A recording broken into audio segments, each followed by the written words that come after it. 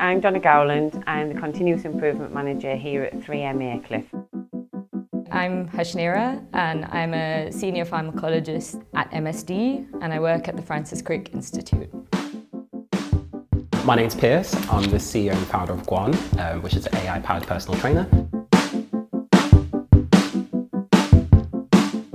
Study wasn't for me at that time. Nothing that I really would have looked for, but getting into manufacturing environment has opened up a world of opportunities for me.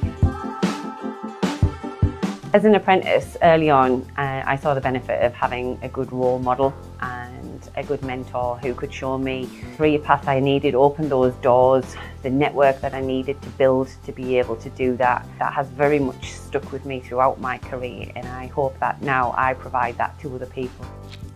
Anyone can be a scientist. It doesn't matter what you look like or where you're from. I grew up in Kenya, where I was surrounded by poverty and a lot of disease, and that made me really want to cure diseases and save the world when I grew up. We're trying to cure diseases that have currently no cure.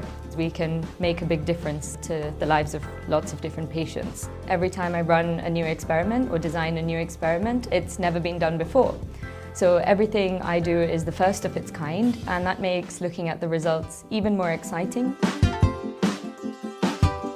The biggest thing about science in general is that you have to have like a white lab coat. Like in the cartoon, there's always like a evil scientist. It's not really like that. It's just do something, test it, do it again. That's science in my opinion.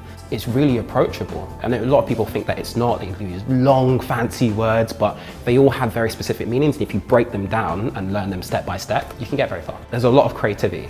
Like if you're doing music, sometimes you'll have to learn how to do the notes, but after that then there's that freedom of expression and creativity, and code is the same.